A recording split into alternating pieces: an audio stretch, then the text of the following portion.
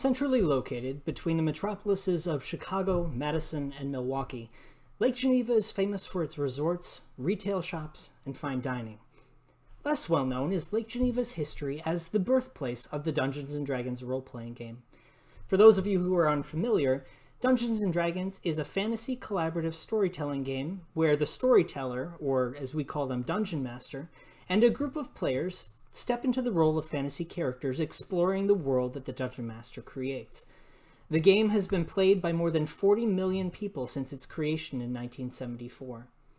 And it was all born here. As we look to honor the legacy of Dungeons & Dragons, our venture, when we open in 2024, on the 50th anniversary of the game's creation, is poised to become the premier travel destination to celebrate the genre of fantasy and to provide the millions of players who love it a place that they can come back to and call home. With that, I welcome you to the Griffin Gargoyle Tavern, our 350-seat restaurant where all our staff and servers will be actors in fantasy character.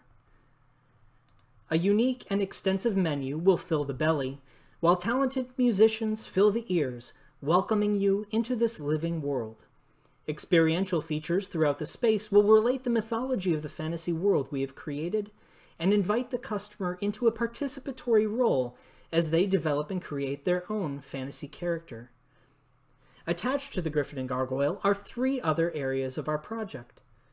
Curated Curiosities, our Wizard's Antiquity shop, will feature an ever-changing stock of unique and handmade items created by talented Etsy artisans. The Gnome Alchemist sits on the 2nd floor of our building.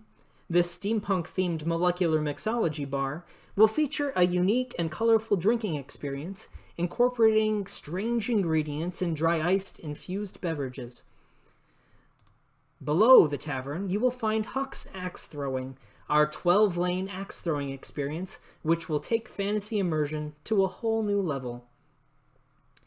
Join us on this journey as we seek to prove the viability for a small-scale, location-based amusement venue. Thank you so much, and have a great day.